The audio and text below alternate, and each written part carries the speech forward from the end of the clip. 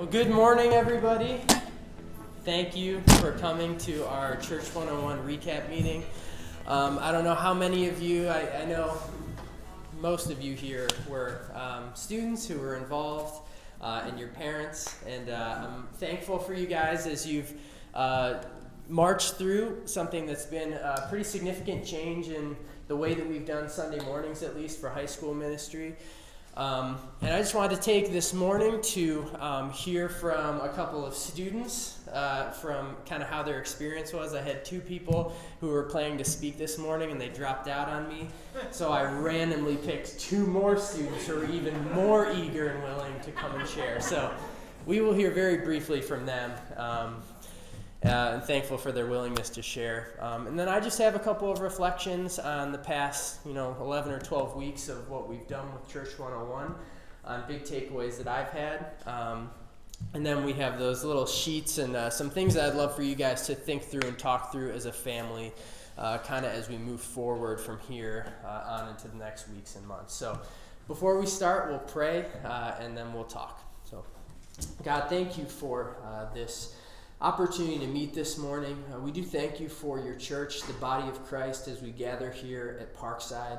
We know that apart from your help, apart from what your word prescribes for us and the wisdom that you give us from above, we really wouldn't know how to do church, how to exist as a church, how to gather the right way. But we're so thankful, God, that you've given us instruction, that you do offer us wisdom, and that you do guide us towards in really clear ways what it means to exist as the body of Christ. We know that this class that we've gone through together has just been a small expression, a small attempt to try and do that better as a church and getting the high schoolers integrated into the life of your church. And so, God, we pray that even as we recap things today and think about what lies ahead, you would help us to think well, to think wisely, and to have the right priorities as families and as individuals as we understand what it means to be a part of your church. So help us in this. Help me as I lead us. Help these students as they share a little bit. And we pray, God, that you would just bless this time that we have together this morning. We pray all this in Jesus' name. Amen. Okay, I'm going to give a brief overview of what these last couple of weeks have looked like, and then I'm going to invite our couple of students to come up and share a little bit about what that was like for them, specifically probably that ministry exploration part of things. We went through, if you take the first intro week of kind of explaining what this class is, right after that we started with kind of working through what I thought and our student ministry team and really the leadership team here at the church thought were some of the most important things that we would want you to understand as students, as parents, as families about what the church is and why it's important. So we began with talking about how the gospel is at the center of all that we do, the life, death, and resurrection of Jesus. If you take that out of the equation of anything and everything that we do here at Parkside, really the whole thing comes tumbling down. And so we talked about why the gospel has to be at the heart of every sermon that's preached, at the bottom of why we would go and do any acts of service or any missions project or anything that we do here. Who Jesus is and what he's done for us is at the center of it all. So the Jesus in his gospel, what he's done for us, is the center that holds everything together. And we talked about the church as the body. We talked about how the church, even though we might be tempted to treat it like it's an organization where people come and just kind of get this consumer product of what they prefer to hear and kind of get a sermon and get their relationships and then leave. But we talked about how the church, more than an organization, is more like an organism. It's this body with different parts where each of us, as being a part of the body, has a part to play.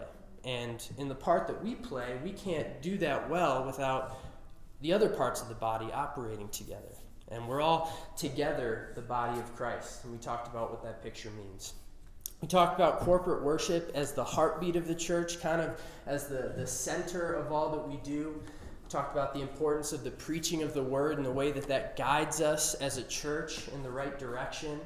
We talked about why it would be important for us to gather together and maybe be in a room with other people that we normally wouldn't live our lives with, or people we normally wouldn't interact with, because it's that picture of when in the on into eternity, where people from every tribe, tongue, and nation are worshiping Jesus together. We get to experience a small taste of that on Sunday mornings. So that's why worship is the heartbeat of what we do here. We talked about serving as stewardship in week 4, that we each, if we're believers, we've been given a gift.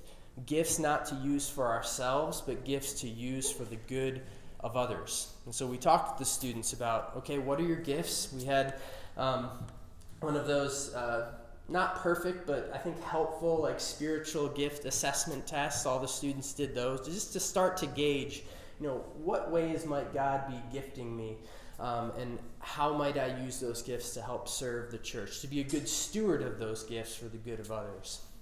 We talked about the ordinances, so we have baptism and the Lord's Supper. We talked about how those are pictures of grace, things that help us to remember who Jesus is and what he's done for us. These pictures of, in baptism, what has happened to us individually, an outward expression of that, and then the Lord's Supper as a way to remember together as a church family who Jesus is and what he's done. And then lastly, we talked about how discipleship is our mission. Everything that we do centered on the gospel, our mission is to go and make disciples, to gather in people who are following Jesus as we ourselves are following Jesus. So that's our recap of what we taught through, the topics that we went through.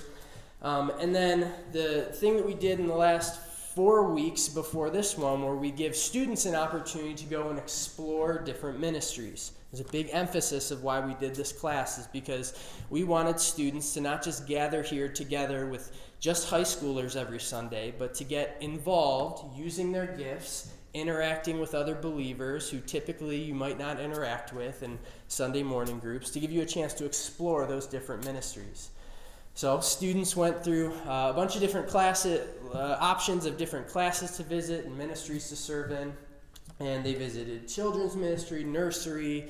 Some of the students checked out the praise team rehearsals. There was a long list of things that were offered. And the last 4 weeks have been one of the things that I have been most encouraged by, which would be a great segue for our surprise volunteers to come up and just share a little bit about what the last 4 weeks have been like. Give it up for our 2 volunteers.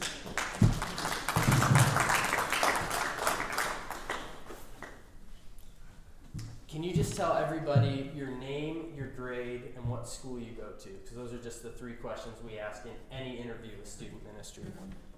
My name is Jack Vitas. I'm in grade in school. Grade in school, yeah. I'm in 11th grade and I go to Kenston High School. I'm Brian Fox. I'm in 10th grade and I go to Shaker High School. Okay, Brian, you answer this question. During these 4 weeks of ministry, I know you didn't do all of them, but what ministries did you check out or help in, and what was your favorite part of participating in those ministries? So I served in the nursery ministry, and I think it was really rewarding to see all the parents as they come in, they're very thankful for us for caring for their kids, so that they can go to the service. And also the kids were pretty fun too.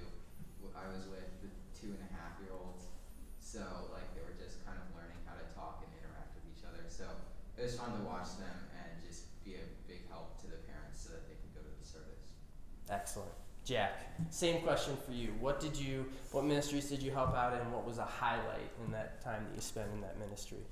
The first ministry I did, I think I was an usher, and my favorite part of it was just guiding people to their seats and talking with my lead usher, if you want to call it. Then I had the greeters, and I think the highlight again was just getting to know my lead greeter while doing the job of guiding people to their different small groups and everything. Then I did the child's nursery, but that was kind of weird because They didn't really have my name down, so like I just stood at the front desk helping kids find their classes and checking them in and everything. So yeah. Perfect. Okay, that's good. What was your favorite thing about any three of those things that you did?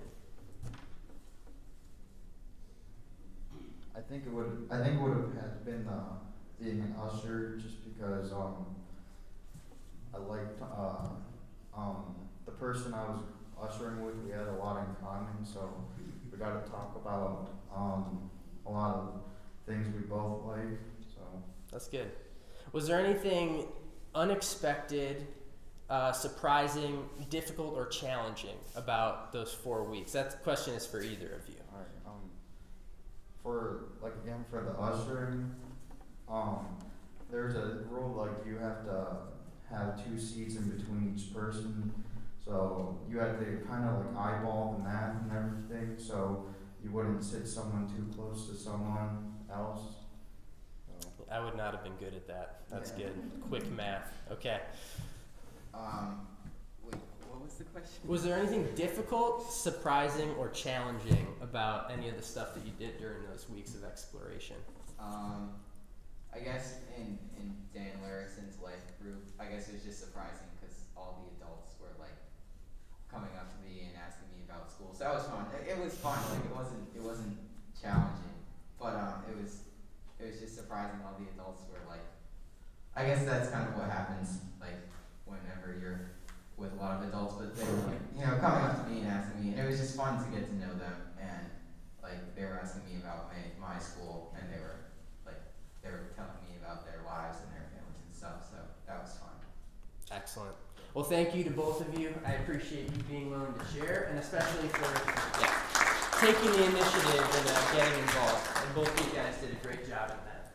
So I think in the students that I've talked to, I've heard plenty of similar stories. I wanted to just take a brief moment to, as I've heard stories from these guys and girls, talk to a lot of you parents as you've had a whole lot of reflections and opinions and all sorts of things that have truly been really helpful to me as I've trying to chart out a little bit of a different path for what high school looks like on Sunday mornings. I do want to tell you guys that I truly, really do appreciate those of you who have been willing to express like the things that you don't love about Church 101, the things that you find challenging as a family. Like I genuinely, from the bottom of my heart, really appreciate that you guys were willing to come and talk to me. And maybe if you have thoughts or reflections and you haven't come to talk to me yet, I'm glad for those conversations. And they've been really valuable as we've spent the last 6 months thinking and praying and really laboring over, trying to think through, for a pretty big ministry here in this church, what the best path forward is. So I'd encourage you, those lines of communication with me and with Casey and with Robbie and all those people involved with student ministry, even your kids' small group leaders, we're always willing to talk, and we want to do everything we can to have relationships with parents and whole families, not just your students. So I did want to say that I am really thankful for you guys and for your patience and your willingness to be a part of something that's difficult and challenging in a lot of ways.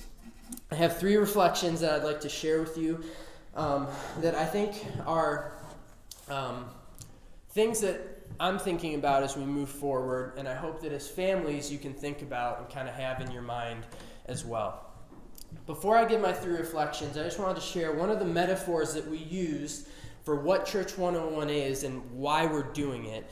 As I talked about how at Thanksgiving, many of our families you grow up and you have like a kid's table and a grown-up table. So at the grown-up table, you've got like the turkey and the gravy and the mashed potatoes, the fancy silverware. It's kind of like the main event of Thanksgiving, right? And then you have the younger kids who are at the kids' table with chicken nuggets and mac and cheese and the paper plates. And there is a time and a season where we would go, it's right for our kids to sit at the kids' table, that this is food that they will actually eat, and it's right for them to be together. But we don't have our 18-year-old sons or daughters at the kids' table. There's a point where you welcome them to come to the adult table and you say, you're ready to be a part of this. You're ready to actually participate in the meal.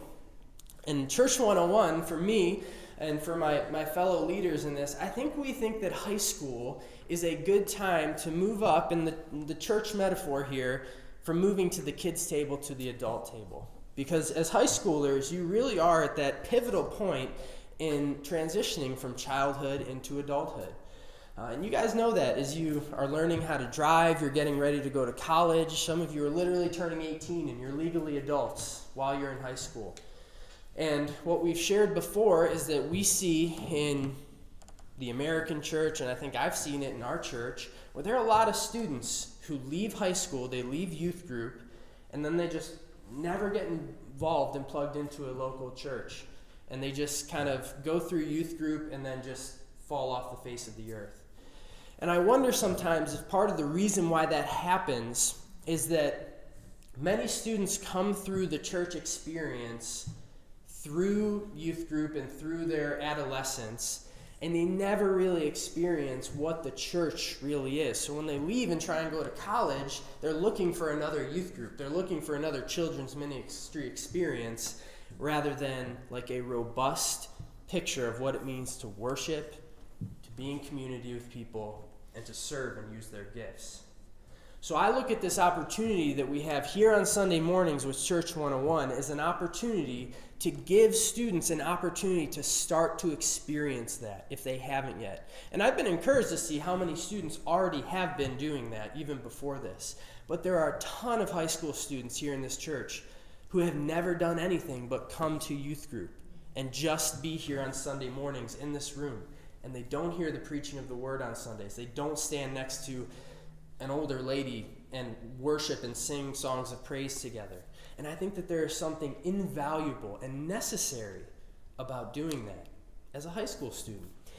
And so that is why we are doing this class. It's something where I'm trying to be involved in taking students and helping them get from the kids' table to the adult table of church life.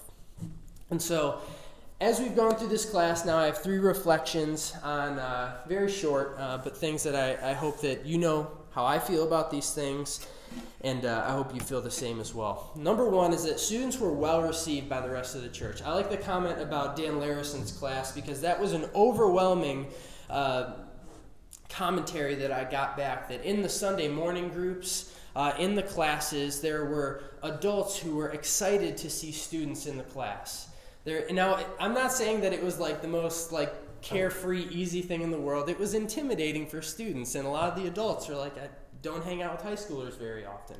But overall, there's an overwhelmingly positive response from what I've heard and from what I think many of the students came back with to say that it was cool to be with other adults and a mixed group in those Sunday morning group settings. And I'll tell you as well that when we got into the weeks of serving, to walk around the children's wing and to look in every single class and to see these students and so many more involved in every single one of those children's ministry classes, having fun with little kids and making them laugh and drawing pictures with them and being a part of the lesson. It was a really cool picture of what I wanted this class to turn into. And to actually see it happening was a great encouragement. And I'll tell you that as I walked through the hallways on the last month, I got dozens of comments from people who were like, hey, I saw one of your high school students in my class today, or serving with me in ushering and greeting. And there was this real refreshing, welcome response from people. And I think even if you guys saw it as you walked through the hallways, it was cool to see one of our ushers in one of their nice suits and then some high school freshman in a hoodie and jeans. And there's something that I think was just cool about that, to see that at the front doors.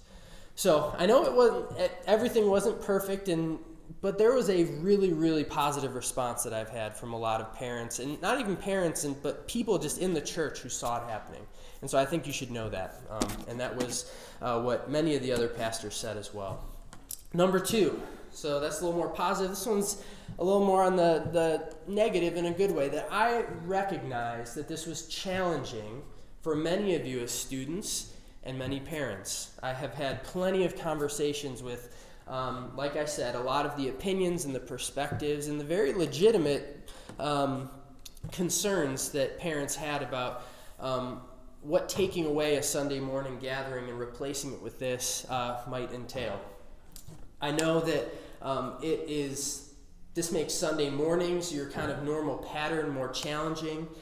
I know there were several students and parents who expressed that even the thought of their student going into a Sunday morning group where there are a majority group of adults, that was too scary and too intimidating and was really challenging. And I understand that. We can go through the whole list of everything that was shared, but I would like to just share the perspective that I've had that some of the things that are most challenging and difficult in our lives are often the things that are actually best for us. So I'm not saying that every challenge and difficulty that arose over the last 12 weeks have been good and perfect things, but I think any of you that would play sports would know that something like 2-a-day football practices, you would go, this is not fun, this is difficult, this is challenging. But you understand that it's a challenge that is going to move you towards being a better football player, move you towards being a better team, and you see that there's actually, in life in general, we do difficult things when we understand that there's something valuable on the other side of it. That is really, I think, going to be necessary for families at Parkside as we consider Church 101 and why it exists and why we're doing it. I know that it's more challenging than having a class in here that just meets together with high schoolers every week. I know that that most high school students would prefer to be in here with their friends and to spend that time together. And there's something good about that, and that's why we're going to continue doing what we're doing on Thursday nights. But I think that there's a real opportunity here to do something that is difficult and is challenging and will push students outside of their comfort zone and push you as a family outside of the comfortable patterns that maybe you've settled into. But I really do think, as we've talked through the whole vision of this thing, that it's pushing us towards something that is good and actually something that is better for us as families and as individuals. And I will say that even as we think about these last 4 strategic years, that I've done this for 8 years now, been the high school pastor, and I see how formational these last 4 years of being a teenager are before you go off to college. And I ask the question, what is the best use of my time as a pastor? What is the best use of this ministry strategically in the lives of our students? And I'm becoming increasingly convinced that we need to do everything that we can to push our students and our families toward what we really think is best. And sometimes that doesn't always mean doing the things that we want or the things that we prefer. And so I really hope that you as a family, I'm not asking for you to agree with every single decision that we make as a ministry, but I want you at the very least, to see my heart behind why we're doing this and to look in the direction that I'm really trying to push our ministry. And then ask yourself as a family to say, are the patterns of our life and the priorities that we take as a family, what direction are those things pointing me towards? And that kind of segues us into our third point, is that this is going to be a long-term investment. This is going to be, in many ways, this is, I think, going to be a bit of a cultural shift for us, where I think in many ways, we've developed in high school ministry this pattern of the way that we do things and what students and families are used to. And that's changing. And change is hard, and change takes a long time, especially when it's in a big group like we have here with our student ministry. But a friend sent me this, in the middle of all this, sent me an article that had a metaphor in it that I think has been actually really helpful for me as I've thought about this. I'm sure many of you, one of your chores or duties around the house is to mow the lawn. If you're like me, oftentimes I would mow half of the lawn and see that all of my lines were very crooked and wavy and that they weren't very straight the way that I want them to look. And one of the reasons for that is when you're mowing, you have this tendency to kind of lose focus. You're listening to a podcast or something, and you're just kind of staring down, and you kind of just drift off to one direction or the other. But in this picture, it was saying one of the ways to prevent from mowing these crooked lines is to look and focus at a point that's out in front of you. And keep your eyes fixed on that, and as you're pushing the mower, just aim towards that, and you'll find that it'll make a straight line in that direction. As we approach Church 101 and what this program is really about and what it's aimed at, I think we can get a little stressed out or worried or uncomfortable if we've got our heads down at the immediate difficulties or challenges that are represented in doing things this way. But what I want to encourage you to do is to think about the long term, what this might mean for your family and your students, what this might mean for our church. As I look at it and I consider what this means, I'm aimed at preparing these students in our ministry on Thursdays and Sundays, preparing them for college. I'm not just thinking about the right now, I'm thinking about what lies beyond this. I'm thinking about, at Parkside, our next group of pastors and elders, there's a good chance that a chunk of them are going to come from this youth ministry. They're going to come from our children's ministry.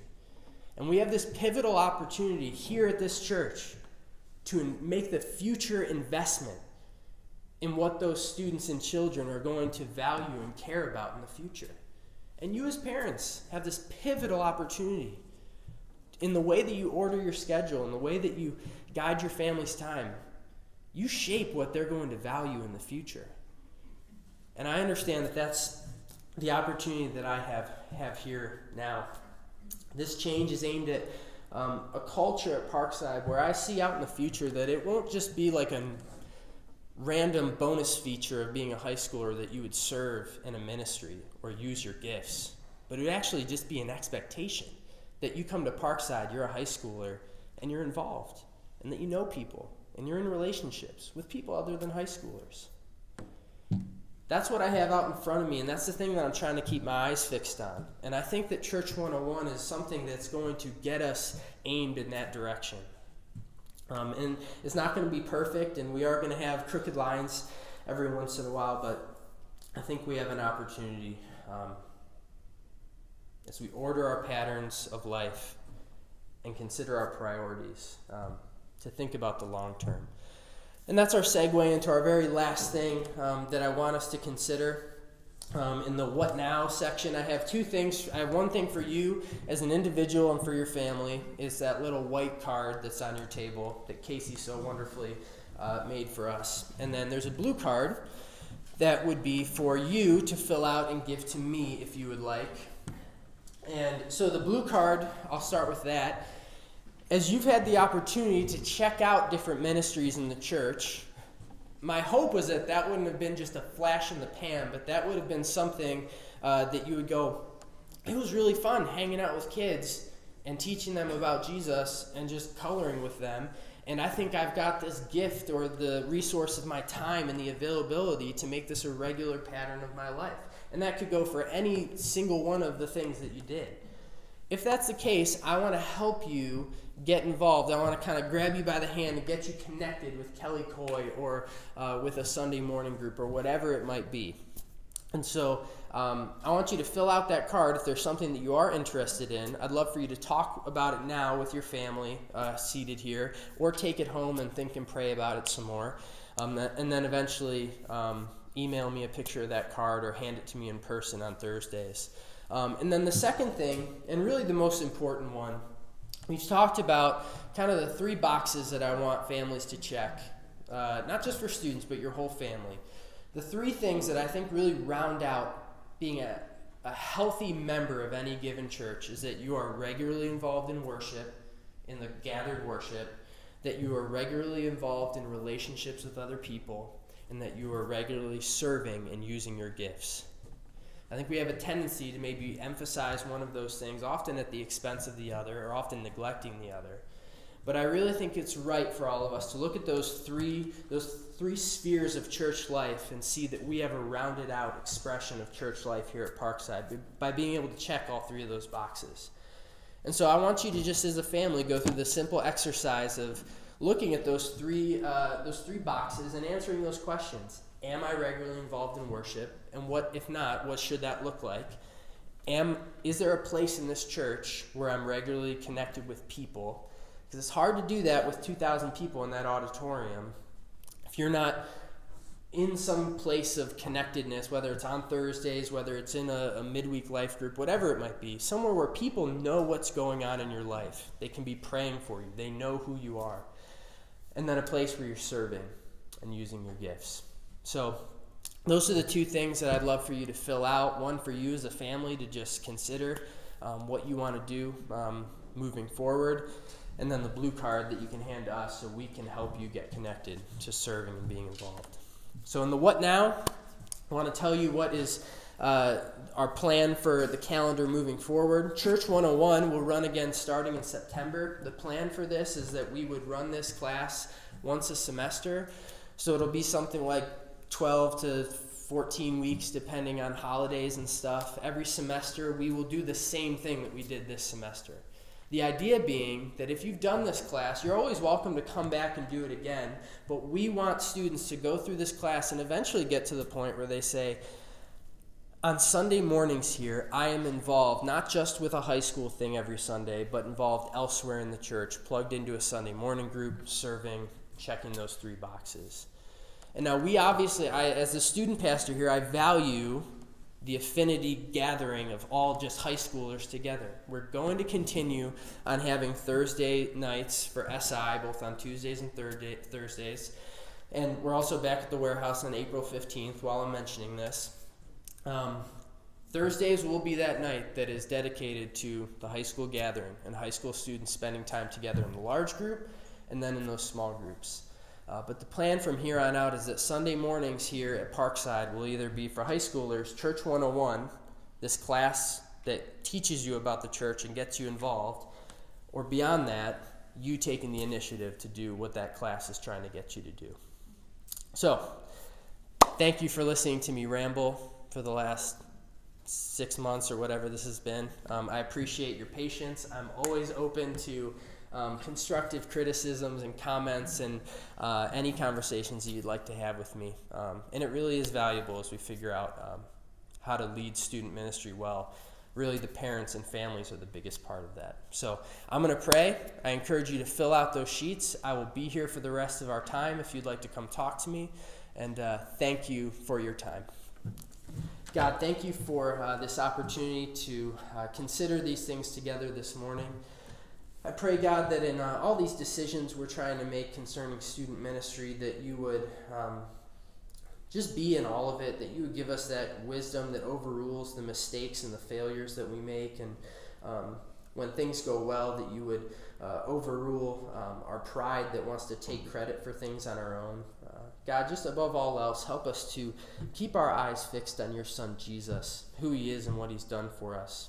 Help that conviction that the gospel is at the center of all that we do not just be something that we say, but it's actually something that we live, that consumes our hearts, that drives our affections, that determines the way that we order every part of our lives. I pray that the gospel and that reality of the life, death, resurrection of Jesus would really be at the center of how all of these families and these parents and these students consider how they can be involved in the life of the church. And in all the questions that we have and all the ways that we fail and all of our weaknesses, God, I just pray that you would help us. So thank you for this time that we had together, and bless the coming weeks and months that we have. We pray all this in Jesus' name. Amen.